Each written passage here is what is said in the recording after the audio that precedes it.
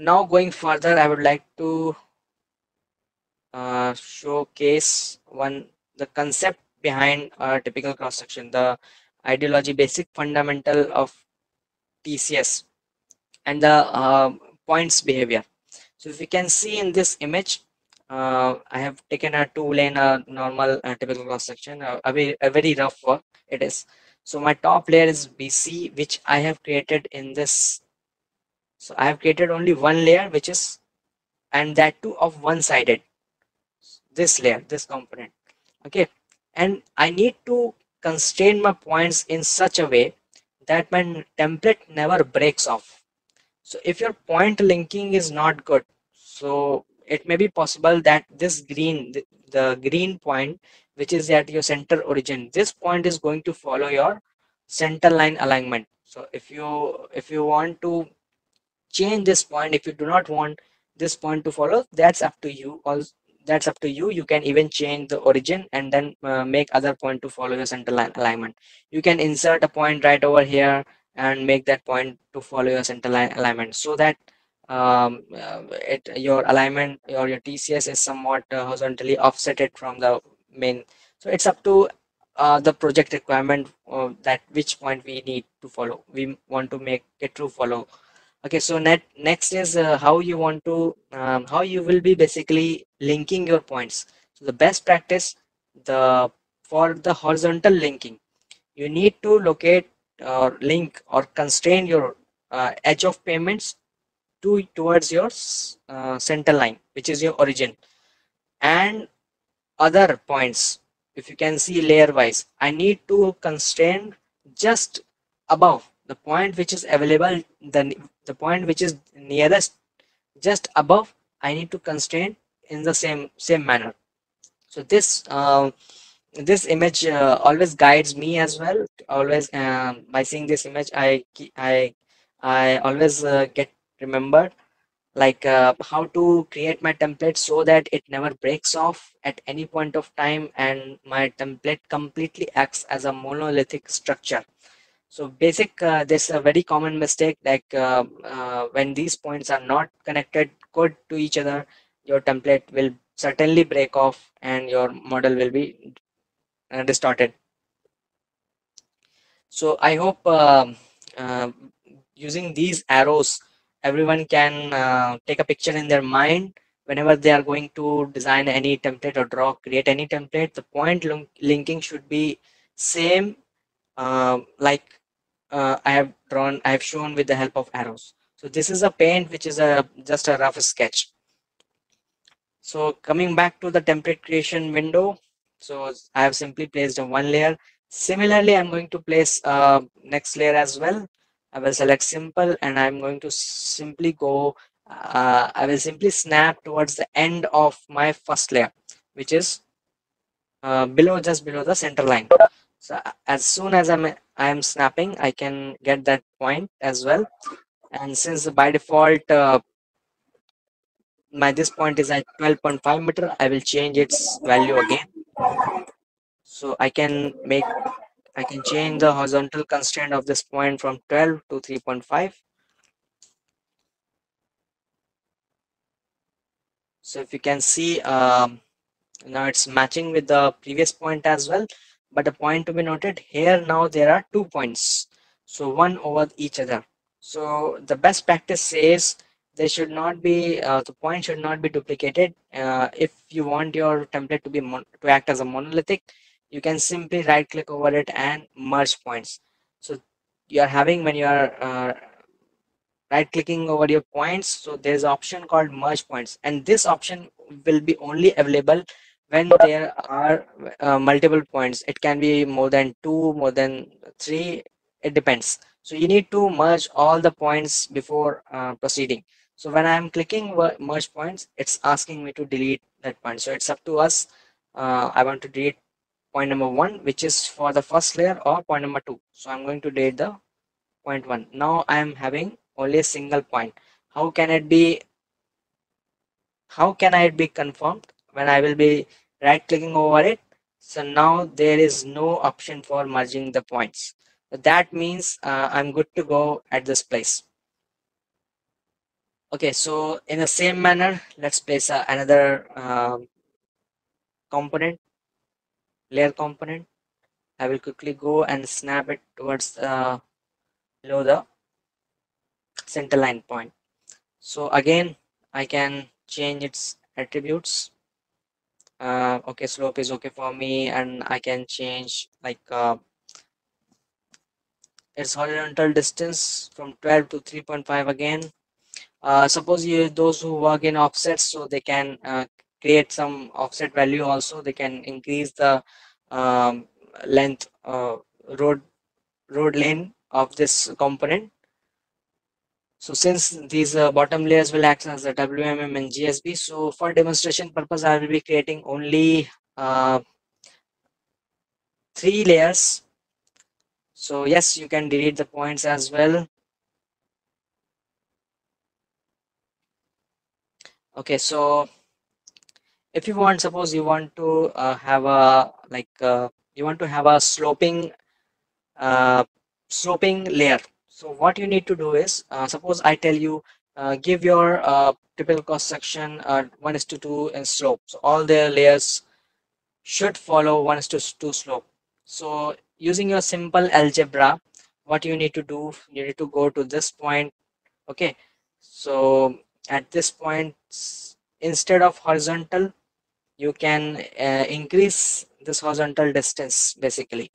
So this horizontal distance is currently set as 0 with respect to this point, which is obviously which should obviously be 0, because if there would have been certain, if any value right over here, then this point would not straight away come just below. It would have moved here on the left or right according to the sign which is available here. So let us I want, since I want a 1:2 slope, so I can just double this value for my vertical. So 1:2 slope means one vertical and two horizontal. So since its vertical is 0.15, so I can simply type in here 0.3 and in the positive.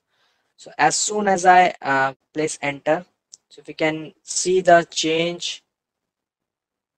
Okay, so this point has moved along.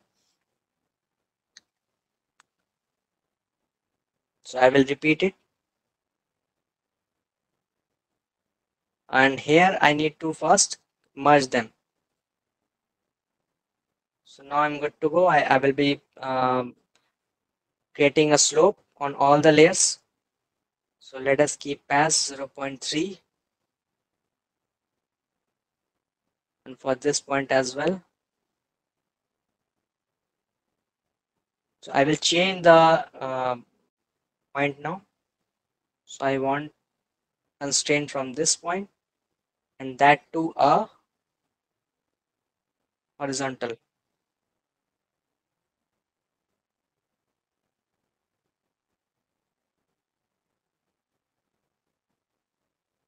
And I will set this vertical. I will check this vertical. What is the basically vertical? So it was default, which is which I haven't changed. So I can change that even, or if I go with this value, so there is no harm in it. It depends on the complete. It depends completely on your project requirements. So let me keep as horizontal distance as plus 0.8. So twice of your my vertical distance, and in the same manner for this layer 0.8. So if you can see one side of my, which is RHS, one side of my uh, typical cross section is now in sloping, and it is 1:2 slope. So that how I was able to make that, because it was just a simple calculation in my mind. Like if I need 1:2 slope, then obviously the offset value should be twice of my pavement or the layer depth. So I can set accordingly. Now, since you have created one side of your, which is the right side of your typical cross section, now let us apply some end conditions. So basically, currently I've created only 3 layers. You can create as many as you may want. There is no restriction to layers. So let us place and demonstrate end conditions. If I open this end condition folder, you can find there are certain sets and and conditions available and categorized within different folders. Suppose you need to put a benching, then there is a, if you can see in this preview window and the below down, there's a benching and condition. Also there's a rock bench, and there's a combine. So within combine you can find all cut and fill slopes together. So, and if you don't want to place them together, you can have cut slope value 2:1, cut 3:1, and similarly for the fill as well, there are multiple options for fill as well as for the ditch. So the ditch can be of different types, and you can even manipulate its slope value or assign the attributes to point, like their end conditions should be infinite or not, or there should be certain limit to their horizontal distance. So everything can be done with respect to your end conditions. So let us place a sample like Cadential Slope. I have selected that, and I'm going to snap towards the end of my last layer. So if you can see, now I'm having my typical cross section with the different layers as well as some slope values. Basically, these slope values are my in my end conditions, how my template is going to follow my ground profile. So these all will not follow. Only one will be selected, and that depends how your ground profile is basically uh, at which level. Suppose your typical cross section is coming in your cutting, or if it is in filling, so accordingly the slope values are going to change.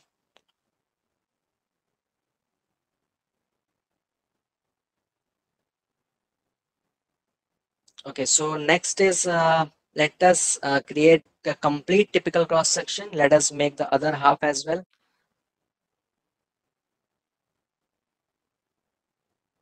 So since I was working here, so for that, what can I do is I can simply copy this template and paste it. So now I'm having two copies of my template. So I can rename it also, the newer one, on which I'm going to uh, take the help of the previous template which I have made and mirror it and then attach it. So I can give it a name as final. Okay, and double click to get this template active. Okay, so how to drag? Simply I need to select the previous template, drag it to my template creation window, and I haven't left my left click mouse button. It is still pressed. While pressing your left click, you need to simply right click, and there will be 2 3 options. So there is a mirror as well as reflect. So since mirror will create both side templates again, so since I'm having one side template ready with me, so I will simply click on reflect and just snap towards the center or origin and left click to join.